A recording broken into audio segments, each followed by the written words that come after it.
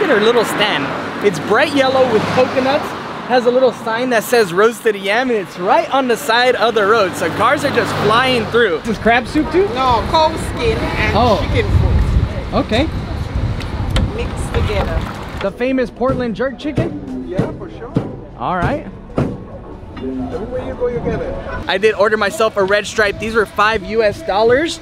I also got myself a little Jamaican joint, you know, that's exactly how you do it here on the beach. What's up, everybody? Welcome back to another beautiful day here in Kingston, Jamaica. Now today we're gonna be kicking off a Jamaican street food tour here in the country's capital before making our way around the island to get our hands on street food in many other regions. Now the Jamaican food is by far one of my favorite things about being here in the country, and I'm excited to share with you guys what you can find here on the streets. Kingston is an incredibly busy city. It has so much to offer, and you can literally find food on every corner. I'm excited to take you guys along for this journey. I hope you guys are as well. We're gonna be trying so many traditional dishes, but also snacks that you've probably seen before. It's extremely hot, extremely humid today, so let's just jump right into it because I'm actually quite hungry as well. So we're about to jump into the car and head out of New Kingston, which is where we are right now, and make our way over towards a place known as Heroes Circle.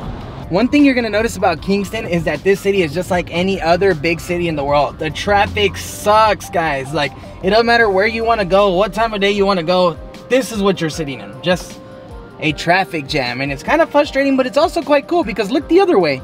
There's cool art everywhere. So as you're just driving around the city, you can see beautiful murals, all kinds of Jamaican colors. No, it's cool. It's a vibrant place. It's active. You know, you'll be stuck at a red light chilling, and out of nowhere somebody comes up and splashes water on your water bottle and starts cleaning your window.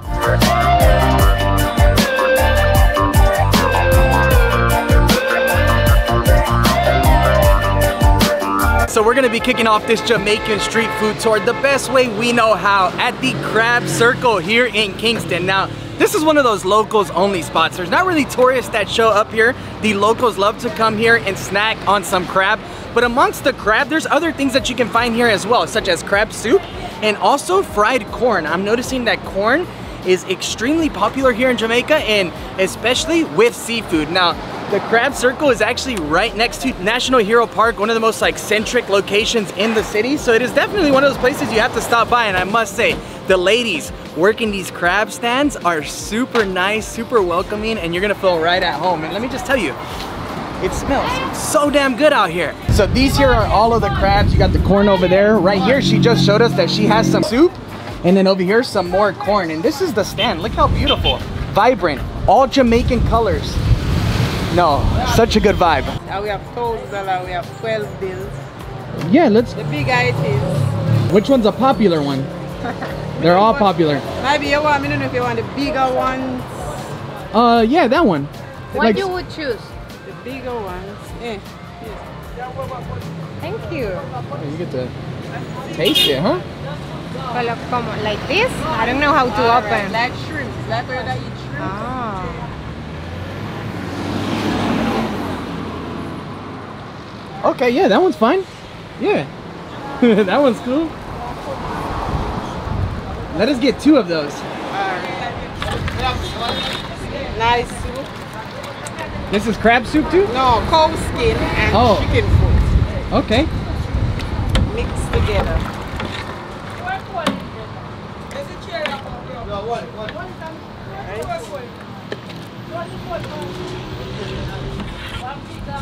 These are the chicken legs.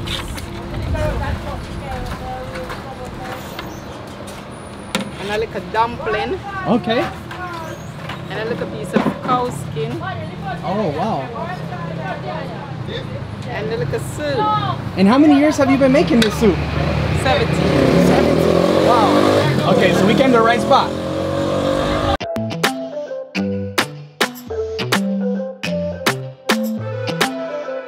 And voila, this is what our plate looks like. This looks and smells incredible. So we actually got 2 crabs. She gave us 1 female and 1 male, and she actually explained to us that, well, this one's the male here because you can actually see the splot down the middle, right? And it's broad in the middle, right? And then the female has more, a couple more lines. Yeah, and it's slim, right? Like a V shape. And of course we got a steamed corn and boiled corn. And we have a nice soup. Now let's go ahead and try this. This here is a chicken foot soup.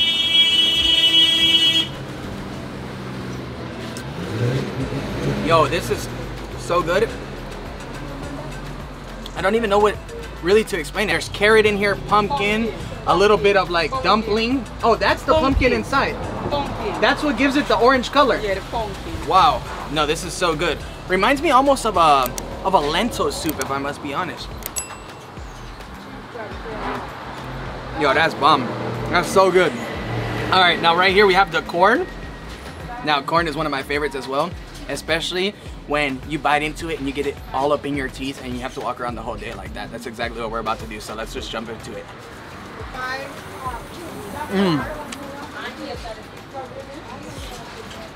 Okay. This is bomb, and let me just tell you something. A lot of people are actually not sitting here and eating.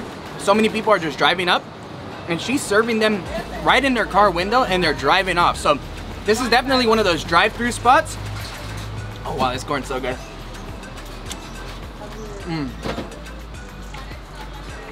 Okay, now we're gonna move on over to the crab, but I really don't know where to start. How do you start this? You take the legs first? Take off the legs first. Okay, like this.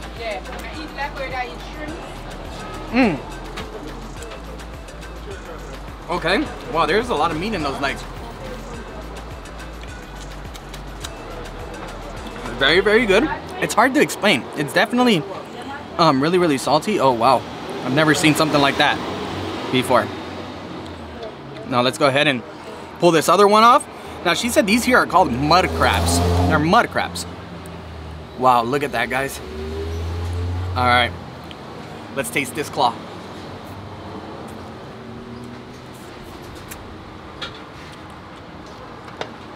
It's bomb. Now, I don't know why they don't give you any tools. I guess the locals just go savage with it like that, and that's exactly what I'm gonna do. I'm gonna tear this up.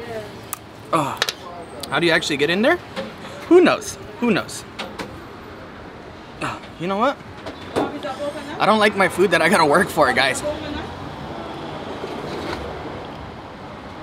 It's delicious. Definitely takes some work though. You know what? I'm gonna continue to crush my plate, and then we'll see each other at another food stall here in the city.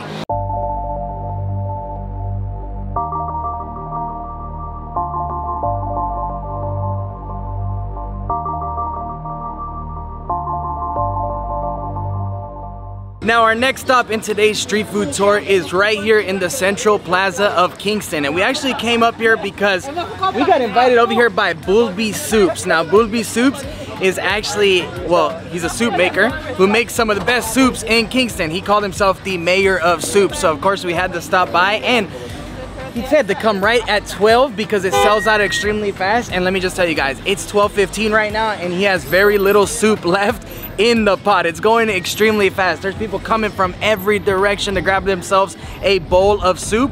And the best part about his soups is that every day he has a different soup in the pot. Today it's pigtails, sometimes he has crawfish, others he has some sweet corn, a little bit of everything. So right here we got the cup of our magical soup. Now this one here is actually made out of pork. And the funny thing is, he actually knows Spanish. He was telling me that he actually learned Spanish in Costa Rica, so he was like, sopa de chuleta. Super cool. Now this soup, man, it looks super hearty. We got some pork, potato, what is this, some dumpling in there, some beans, oh man. And he says that this is made fresh daily, every morning, bright and early. Let's dive on into it. And guys, he's running out soon. The people keep coming, and I have a feeling that they're not gonna stop coming until he has none left. Let's dive on in.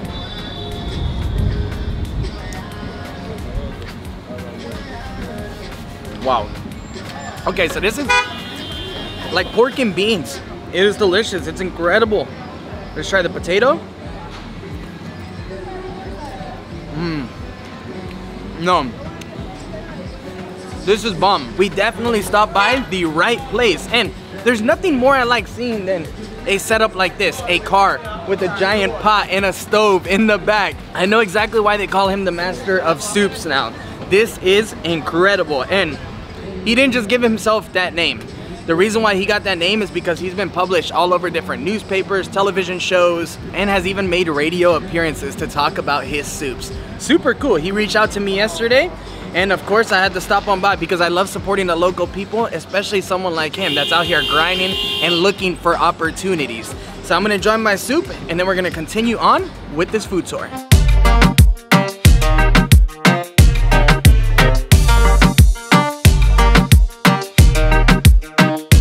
So for our next bit of street food, we're actually halfway between Montego Bay and Negril, and we pulled over on the side of the road because as you're driving through Jamaica, you see so many different stands selling everything from cocoa to fresh ackee. But one thing that's super popular on the roads here in Jamaica is roasted yam, or also pudding. Corn pudding, potato pudding.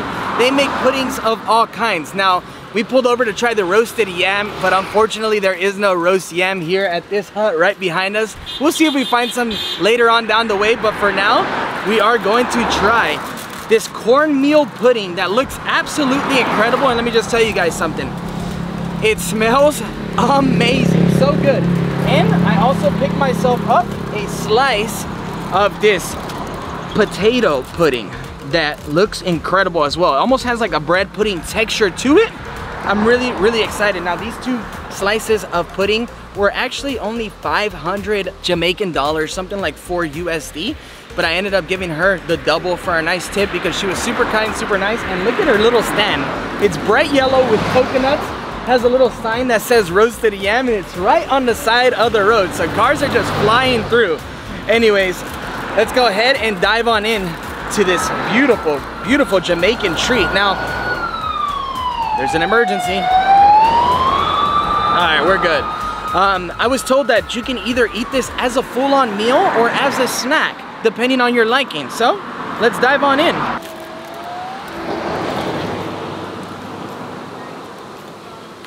Okay. So, to be honest, I'm not a huge fan of the texture.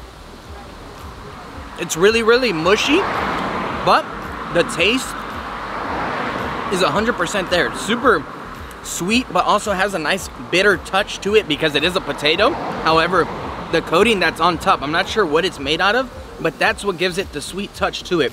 Tastes almost like if it had some sort of apricot in there. This must be a mix of like a fruit marmalade that's on top. But no, seriously, I approve. I kind of like it. It's a funky taste, a funky feel when you bite on into it.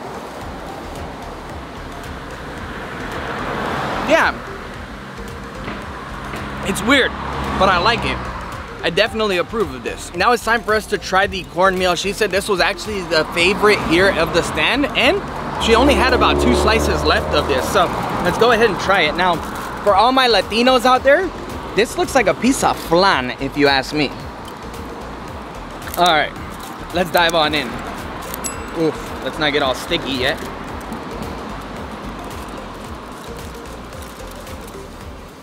Okay, so this one here has a complete different consistency to it. You can definitely taste the corn. Tastes almost like a cornbread, but a little bit more moist and sticky. I like it. All right, guys, well, it's time for us to hit the road and see what else we find around Jamaica.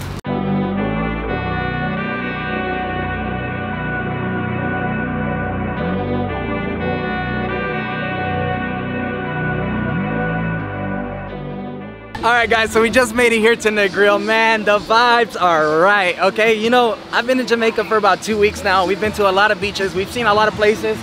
None are this relaxed, this chill, good people.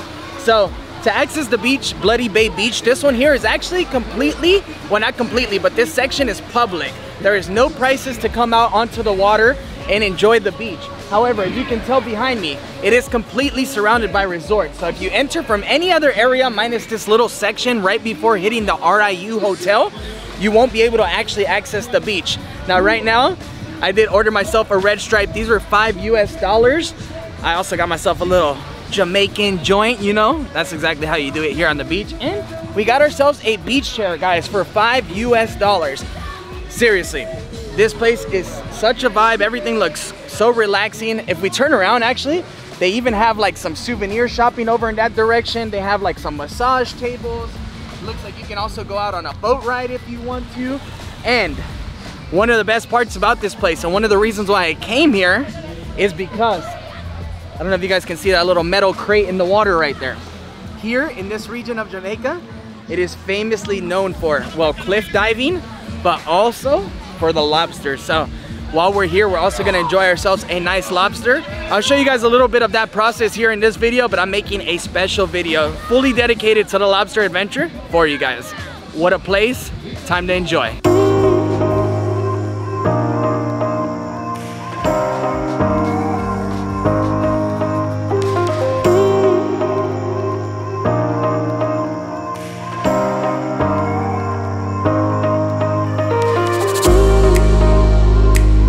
So this here is the specialty lobster that's only found in Negril, and it's actually picked fresh right here in the ocean every single morning. They throw it in a cage, you come, you choose your lobster. It all goes by price, starting at $25 all the way up to $150. This here's a $40 lobster, and they prepare it right in front of you with rice, beans, and of course some toast. And what I love about it is that it's all made entirely on top of a wooden flame. Look at how incredible this looks. It's time for us to dive on in. Wow, I love all of the vegetables and the sauce that they put on top. Oof, look how juicy this looks. Okay. I definitely see what everybody's talking about. It's like a chimichurri on top. The lobster is incredibly fresh, so good. It has a lot of butter and garlic, which I love in a lobster. Wow, this is incredible. And as I mentioned, this whole plate was $40, and we're right on the beach with amazing vibes, live music. It's just great. I don't even know how to explain it. I wouldn't want to eat a lobster like this anywhere else. Now let's try the rice.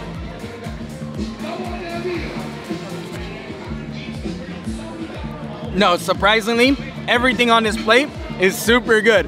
All right, I'm gonna kill this lobster, and I'll see you guys somewhere else on this beautiful island of Jamaica to continue on with our Jamaican street food tour. Hey, how's it going, bro? How much is the chicken?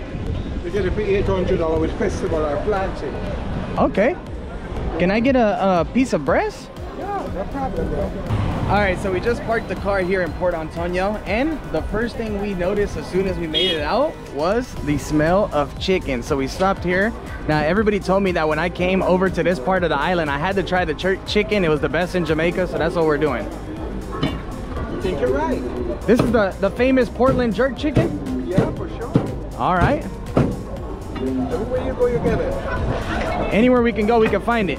Well, right at this spot. That's the best you find in town. Okay. How long you been making the jerk chicken for? Decades. Wow, cool. I like your stand too, and you got the view right by the ocean. Right by Foreshore Road. Oh, and we get some plantain too? Yeah. Cool. Actually, that might be the most proper piece of chicken we've had this trip. Yeah, for sure. We've had a lot of chicken too. How much are you? Everything come to $900. 900. There you go. Thank you, bro. Welcome. And this side over. We can do it over. Why not? It's ketchup. I love me some ketchup. There we go. Thank you.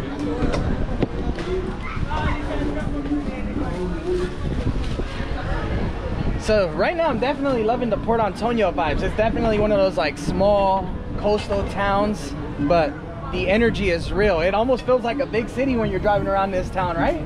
For sure. Traffic, people selling everything. It's great. Oh, we got a little salad. Oh man.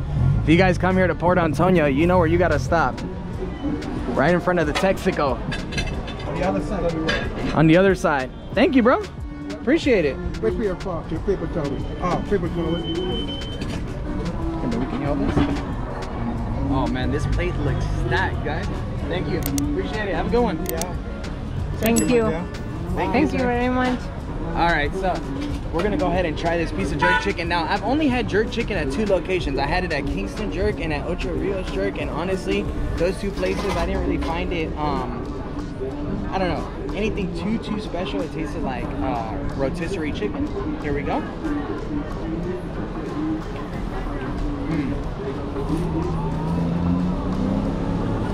All right, yo. Woo. That is spicy. All right. This might be the most proper jerk chicken we've had this trip. This is extremely spicy, but so rich in flavor. Ooh. The chicken is also incredibly juicy, and like most other places in Jamaica.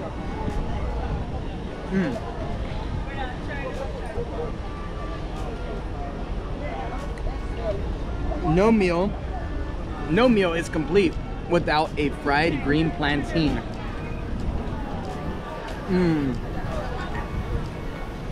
Okay. This meal right here in Port Antonio, right in front of the Texaco and the ocean, is my favorite meal I've had in Jamaica so far. Wow. It's true what they say. The best food you eat is found on the streets with the locals. And now we're back in Kingston, Jamaica. I hope you guys enjoyed that video. Let me know, what was your favorite part? What street food dish did you find the most appealing? I think my favorites were definitely the soup in Central Plaza and also the lobster. Of course, the lobster over in Negril was incredible, and I've never had it so fresh. You guys seen that? I mean, dude literally stuck the knife in the back of the lobster's head while it was still alive. Pretty brutal. And cooked it right in front of us as we lounged, drinking Red Stripes and enjoying coconuts on the beach. No, seriously, this whole trip in Jamaica has been a dream. I'm super glad that I was able to share some of the beauty that this country has to offer. The reason why I said some is because there's still so much we need to see. There's still so much left to explore. Just in Kingston alone, I could come back and easily spend a few weeks and not run out of things to do. I hope you guys enjoyed today's video. Let me know down in the comments what was your favorite part, and I'll see you guys again soon for another adventure. Later, guys. You were always smarter.